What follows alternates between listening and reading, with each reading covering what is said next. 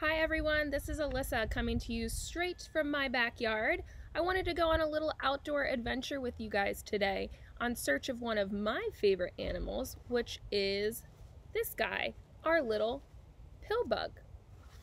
The pillbug, also known as a roly-poly or sometimes a potato bug, can be easily found in your backyard. It's a great animal to find. This animal isn't an insect, although it may remind you of one. This animal is actually an isopod. It's also a crustacean. Now, can you think of another animal that is a crustacean? How about maybe one that you might think of when you go to the beach? Maybe a blue crab? What do these guys have in common? Have you ever found a roly-poly in your backyard? When it curls up, is this shell hard? Does a crab have a hard shell? That's how these guys are related. Now, one lives in the ocean and one lives on land. That makes this little animal a terrestrial crustacean. Now, we are on our hunt for the pillbug. The real question is, where do you think we'll find them?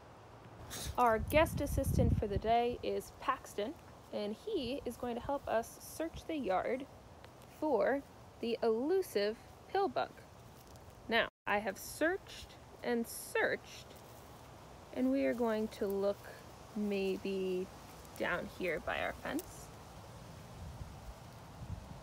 I don't see any here, but maybe we should look under some things. Maybe we'll find a log. Let's take a walk.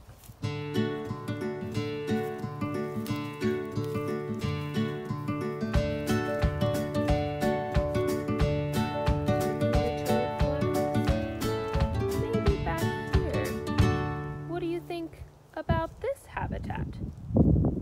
This looks promising. Let's take a look.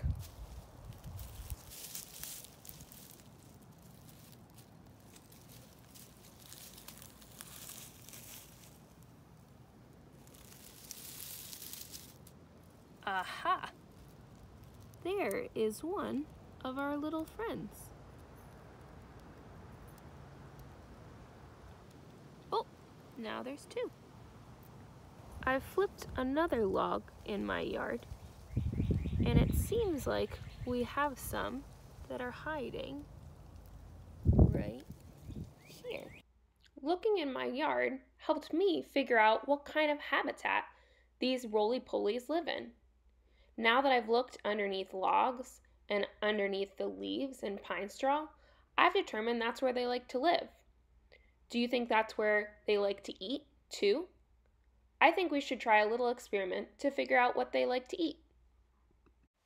I have collected about 5 roly-polies from my backyard from their habitat, which we have decided is usually underneath a log or a rock or mulch.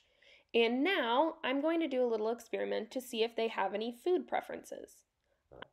I have set a container with 2 different things that maybe these roly-polies could like to eat. So one side is apples and one side is carrots. And now I'm going to place the roly-polies in the center. And when I do that, I'm going to check on these guys every 10 minutes to see if they prefer the apples or the carrots. Now that I've checked on my roly-polies every 10 minutes for about 30 minutes, I found that more roly-polies went to the carrots over the apples, thus proving that these guys enjoyed the carrots more than the apples.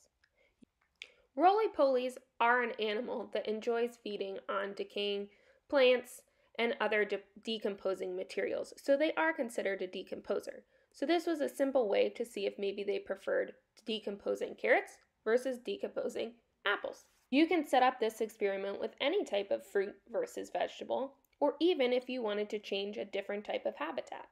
Maybe set one side with leaves and one side with pine straw, and see if they prefer to crawl under one versus the other. This is a very simple way to learn about setting up a simple science experiment and learning how to hypothesize or take a guess about what might happen during your experiment. Now, it's time to release your roly-polies right back to where you found them.